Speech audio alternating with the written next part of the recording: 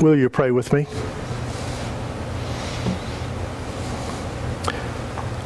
Let the words of my mouth and the meditations of our hearts be acceptable in thy sight, O Lord, our strength and our Redeemer.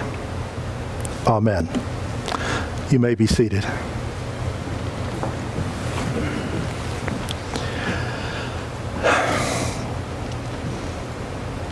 What do you see when you drive around town? When you go to the store or out to dinner? When you walk around your neighborhood or the golf course? What do you see in the people you encounter in the course of your day, every day?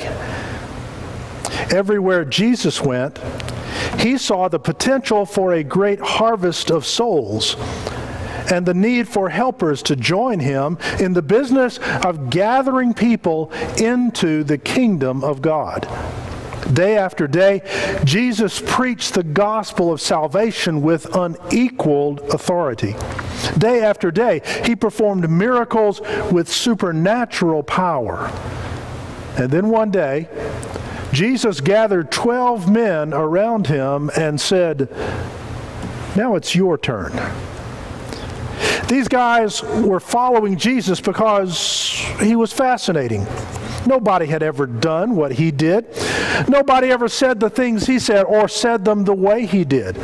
You've heard of must-see TV. He was must-see JC. Maybe Jesus was the one they were all looking for and had all been waiting for all their lives. The one the prophets had said would come one day. Maybe Jesus was the guy. And wouldn't that be fascinating? And to tell the truth, whether he turned out to be the Messiah or not, they were also following him because he was fun. Hang around Jesus and you got a taste of a better, more abundant life. Jesus wasn't afraid of Pharisees or Sadducees or Roman soldiers for that matter. All the people who terrified and annoyed them.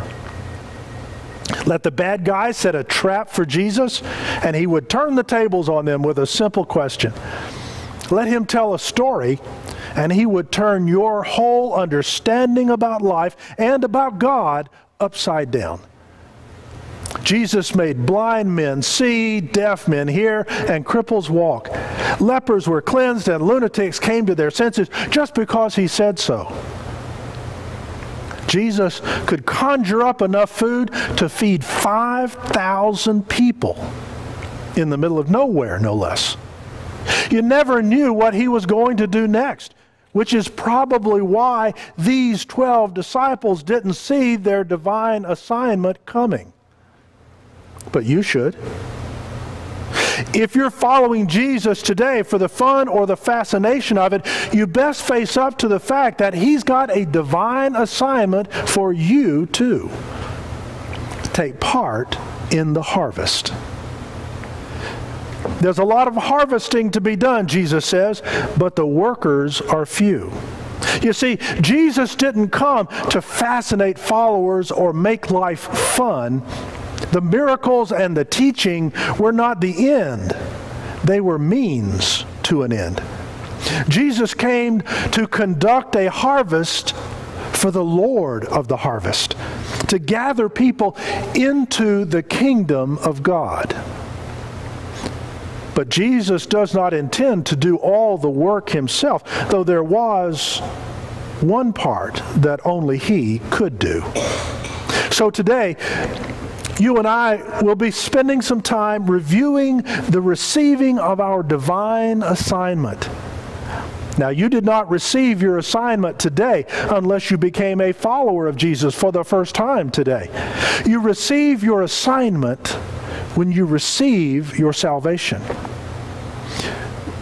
When you have been harvested for the kingdom, you become a harvester yourself. With Jesus and with the other disciples he has assigned to this, the ultimate work of God.